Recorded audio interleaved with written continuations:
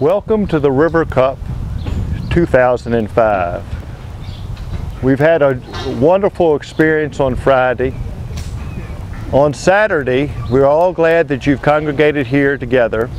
We didn't know whether to have a council meeting or just an executive board meeting. At the executive board meeting, they asked me to relay some of the following information to you. The cost of today's party is $65 a head, but that's for a good reason. Because last year's party went over budget. Sure, we could blame it on tax and spend liberal Democrats, but really it was just a bunch of people that didn't pay their bills. But this year, we think that for your $65 a person, you're going to get your wife off your back for playing golf twice. She is going to get a wonderful dinner, and we're going to be around some of the nicest and prettiest people in the city of Richmond. Yeah, I think that we will find it very interesting, the history of the 2005 River Cup hats. The boys from Bone, this color is bone, which is distinguishable from khaki. The Bone boys have got their hats. They have nothing on the inside, and they just have the River Cup 2500 with the normal old crest. Now, the gentleman of the ZCV team, whose chief gentleman is and leader is Clifford Cully. We have, birdies are not uncommon to this group. And as so, we try not to be too demonstrative whenever a good shot occurs. And so, Clifford Cully has shown us the way. And the way is, whenever you make a birdie, a hole-in-one or anything, you turn to your fellow playing partner out of eyesight of your opponents, and you just go a little. And the men from khaki, the khaki clan, we have inside our hats a little thumb guard, because we have so many birdies we tend to wear the hat out right here. And you'll notice that the Willow Oaks boys don't have that special feature in their hat. Continuing on, we do have a situation that has become alarming over the last few years.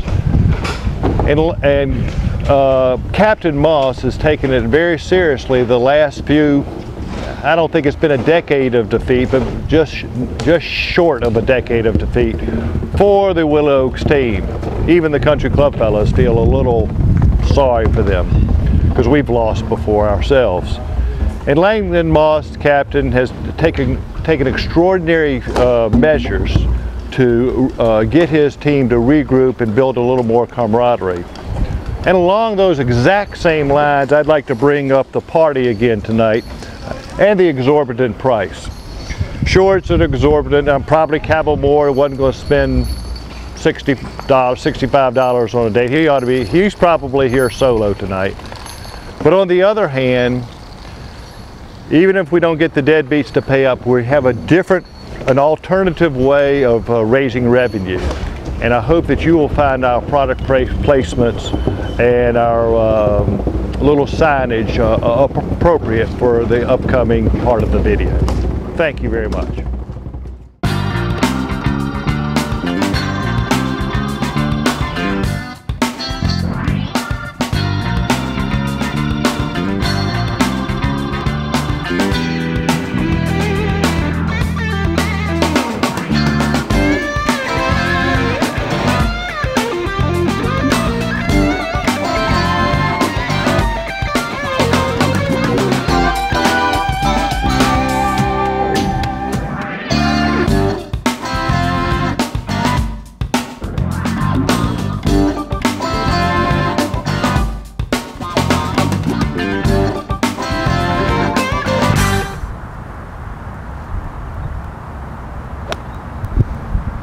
That one's a little left.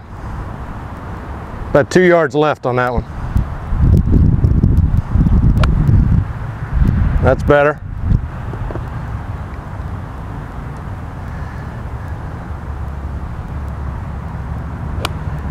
Okay, good. All right, let's everybody come over here to the bench and let's have a final couple of words here before we start.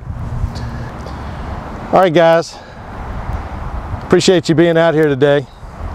You know, it's been a couple of tough years for our squad in the River Cup. We've lost 2 years ago pretty badly, and as much as I tried to rally the troops last year, we lost even worse. Been some grumblings about me as captain. I feel like I've provided pretty good leadership to you guys. We won 4 years in a row, probably the highlight of my athletic career, and you know, we really need to do something this year. I think this is a pivotal year.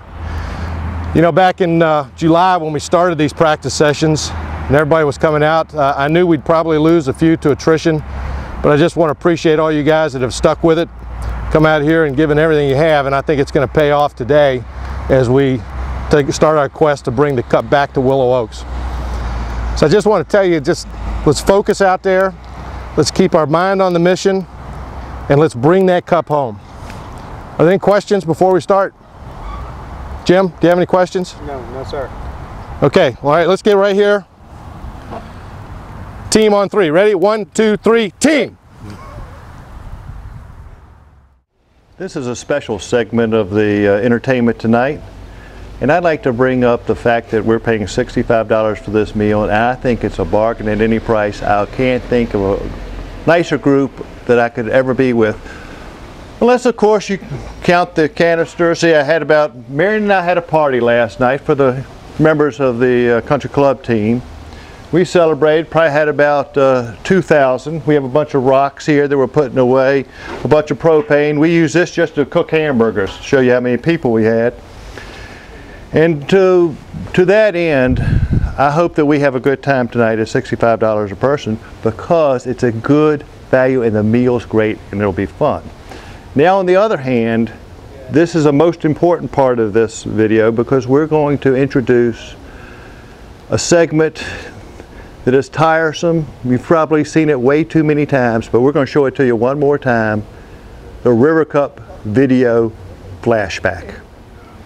This particular video flashback is going to be for how to dress during those cold weather golf days that are so important when you want to keep your score under par and you have to stay limber and warm at the same time. Here's some hints that I think you may find helpful for maybe tomorrow or some other time in the future. Honey, it's time to get up. Go play in the River Cup. Okay, I'll be right up, honey.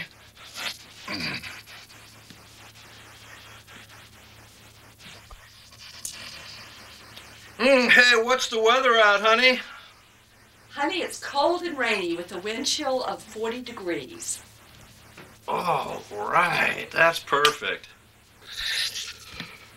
Anticipating inclement weather at Willow Oaks, it is proper to be fully prepared at all times. I think that the first article of clothing that needs to be put on for any good golfer in the River Cup will be the ball warmer. It may be preferable, if you have one, to get a wool-lined ball warmer, and in some cases one with an extra large pouch. The traditional cotton t-shirt is going to be the most important article that you put on, because in case the weather warms up, it will absorb all the potential perspiration that could come while you're making those all-important 90-foot putts. Next, we need to get the all-important turtleneck to make sure that the neck, which obviously houses the throat, stays moist at all times. And to make sure that it happens for the country club members, I think it's important to put on another cotton turtleneck. This one's made by Jacques Panay, and I think that's all we could afford at the time. You'll notice that it fits snugly to the participant's body.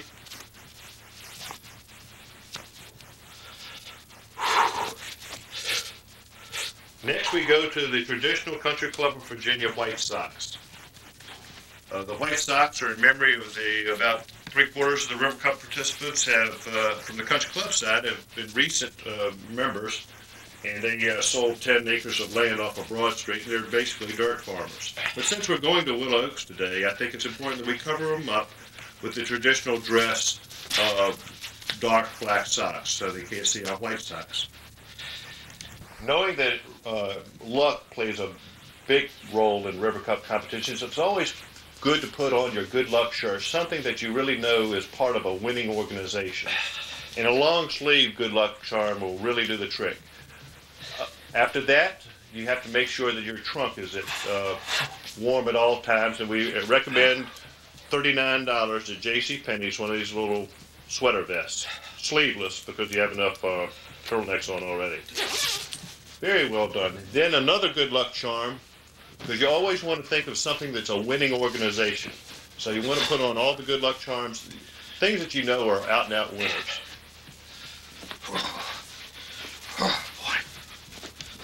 The same function performed by the white undershirt is a nice light pair of slacks to keep the act as a windshield by and large.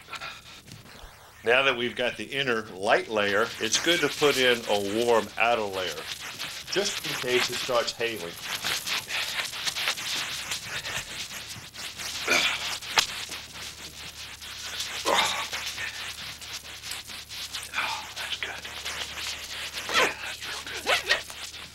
Now that the warmth factor is taken care of, one more outer layer to protect that chilling wind that comes off the icy James River down at the bottom of Willow Oaks.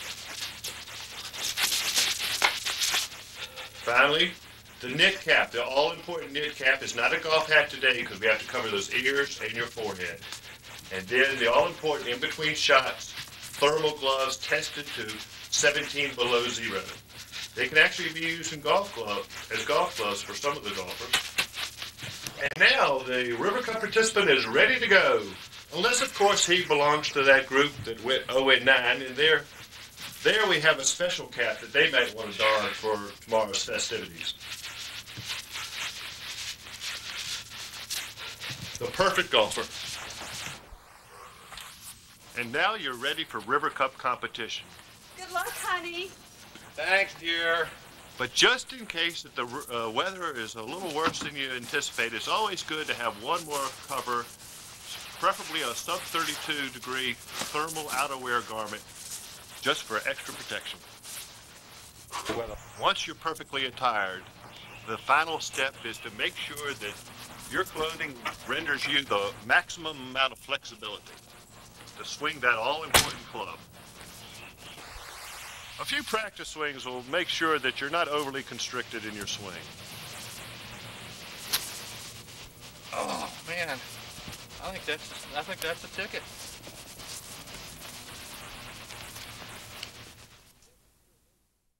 You gotta have friends. Oh!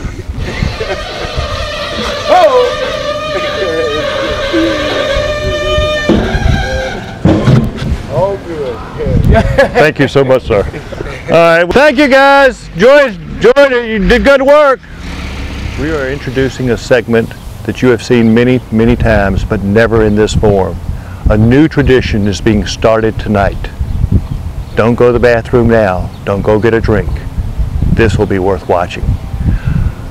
River Cup Captain Langdon Moss has instituted a new situation, a new ceremony, a new induction ceremony that I think you will find riveting, captivating, and in some respects decapitating. Watch now with me and enjoy.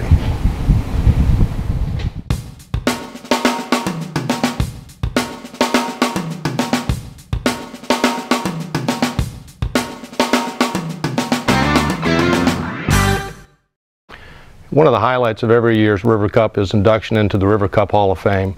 Unfortunately, the River Cup Hall of Fame is full. It's been said many times that people at country clubs would be a lot nicer to each other if, in order to bring in a new member, you kicked a member out. We decided to grasp that as part of what we do for the River Cup Hall of Fame from this point forward. So we'd like to honor an inductee this year from Willow Oaks Country Club, but in order to do that, we have to eliminate one of our current members.